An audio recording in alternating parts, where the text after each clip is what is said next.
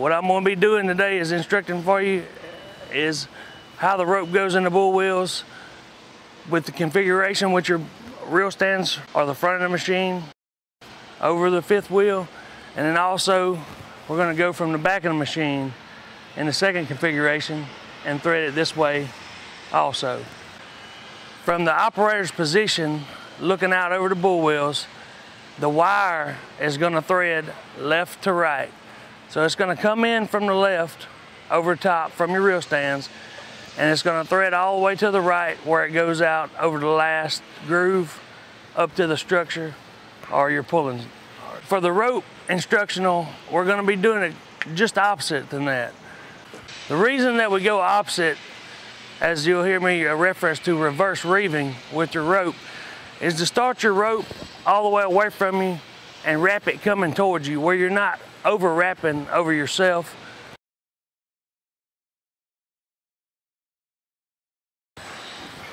In the reverse reeving application, what we're going to do, we're going to take our lead rope, which will be our lead rope coming off the front of the machine over the fair lead, and we're going to start in the fair lead so we'll know we have enough rope to make it to the ground. So I'm going to just hand coil enough rope right here, maybe 6 to 8 feet. I'm going to take it and throw it in the fair lead coming off the machine. So this would be the last thing I did if I was actually reeving the conductor. So we're starting backward, as I said, reverse reeving. Got enough conductor to make it to the ground here, so what I'm going to do, I'm actually going to tie this conductor off to the back of the machine so I don't lose this rope in any of the process. I'm just going to put a bowline, very simple knot in the line trade where I don't lose my rope during the process. Take the rope over the fair lead, as so. I'm going to hit the first groove off the bull wheel.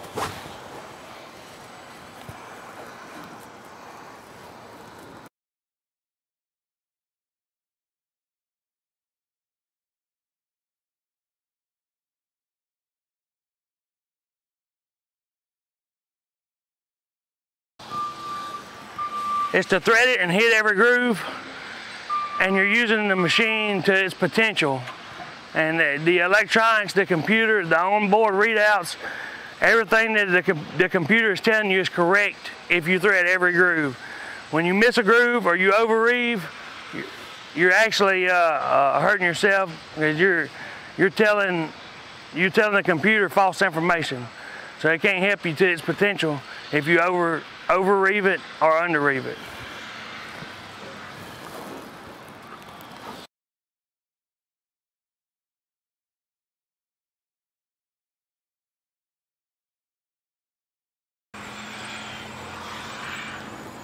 Over the machine,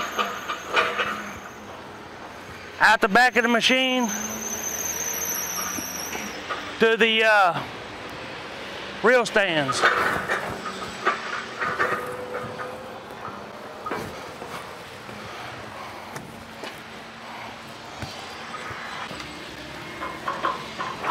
Now it's as simple as that. We have our bull wheel threaded with rope, ready to receive conductor. We have our 7212 and the configuration over the fifth wheel with our reel stands out back.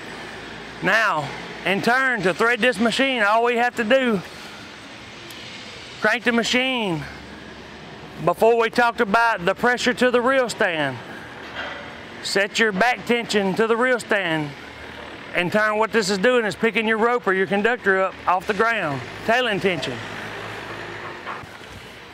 The machine's in pull mode now. You push your joystick out and thread your bull wheels with your conductor. Whatever conductor it might be, from ACSR, ACSS, trap, T2, composite, fiber, whatever conductor that you're wanting to pull, because you don't have to reeve it any differently for any different conductor. Right hand lay, left hand lay, it's all the same. So you're pushing the conductor through the bull wheels with one man holding tension, rolling your rope back up out front until your kellum is all the way through the machine and to the ground. At this point, you're ready to tension wire.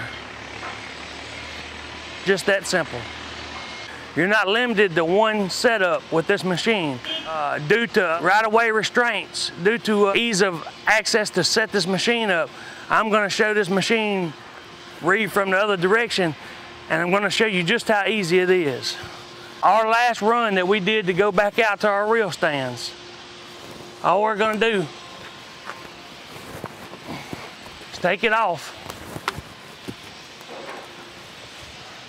And it's pretty much did it for us. We took one wrap off. Now we're reeved over the rear of the machine. You go through your fair lead on the back of the machine, out the back of the machine. The only thing we're gonna do different here is we're gonna take our conductor that's on our reel stand, and we're not gonna come off the top, we're gonna come off the bottom. We're plumbing our hoses out the back of the machine now, through one or two, or one and two, go into our reel stand, and all we're doing now is turning our wire to come off the reel stand from underneath instead of over the top. It's just that simple, folks.